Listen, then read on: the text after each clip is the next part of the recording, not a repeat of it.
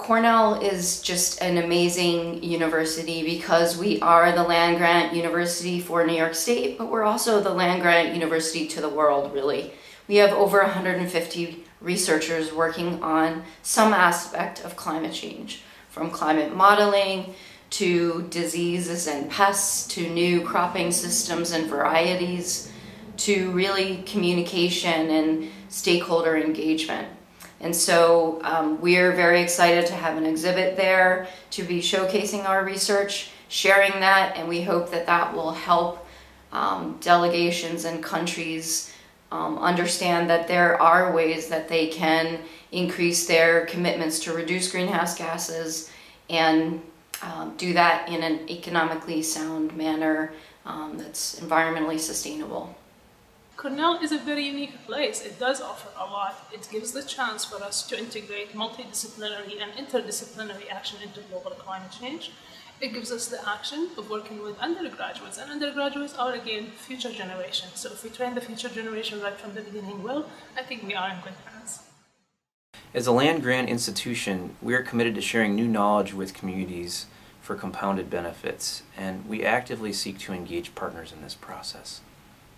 An academic institution such as Cornell University has a unique opportunity to contribute the science and the knowledge to the negotiations, and especially Cornell University, because it combines a private Ivy League university with what is called a land-grant university.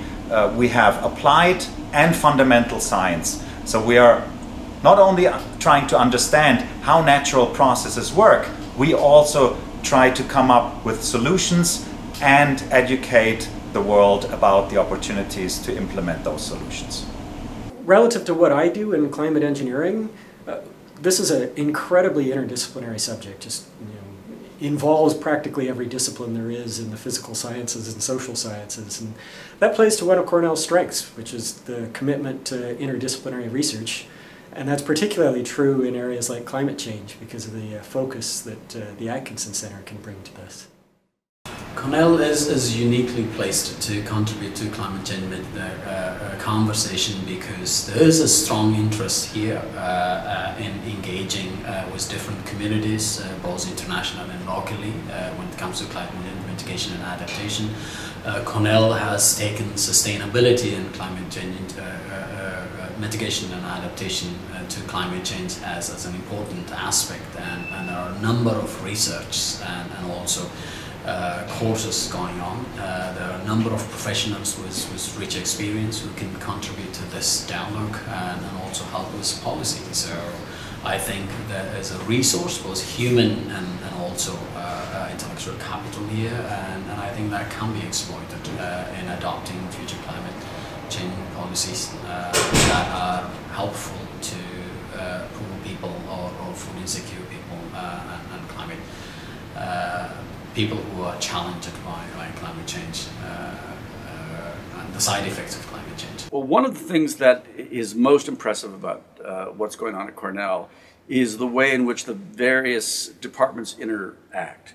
So upon getting here, I realized that some of the best climate scientists are here at Cornell.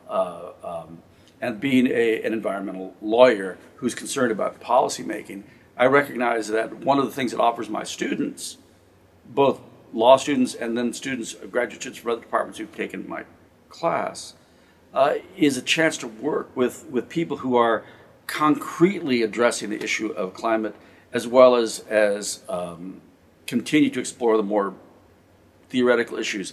But I think what the special thing that Cornell brings is the free exchange of ideas. I think the Atkinson Center is a critical link in that conversation, and it's been really important in drawing voices from across the university and making me aware, for example, of research that's going on that if I'd stayed here closer to law school, I would not have been aware of.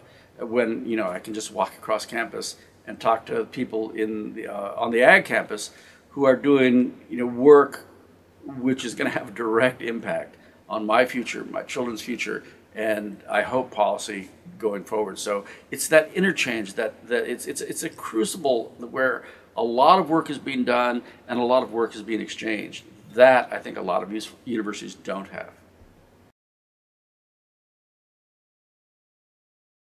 This has been a production of Cornell University, on the web at cornell.edu.